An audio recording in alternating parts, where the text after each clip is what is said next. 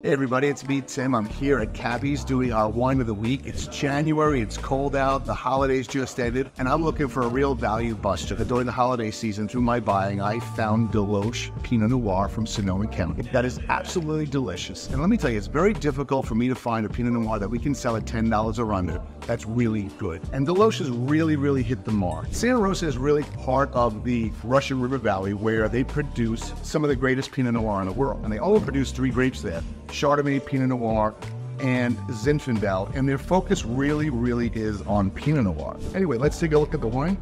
The color, first of all, is, as you would expect, a little lighter red Pinot Noir. There it is.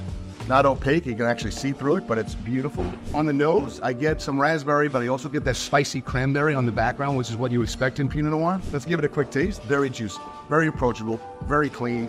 I get raspberry, I get strawberry, I get subtle spice in the background, but mostly I just get a clean, pleasant tasting glass of wine. Here's to you, here's to Cappy. Go visit my friend John Charles at the winery. DeLoach is beautiful, you'll love it in Sonoma County, California. Here's to Cappy's, here's to you.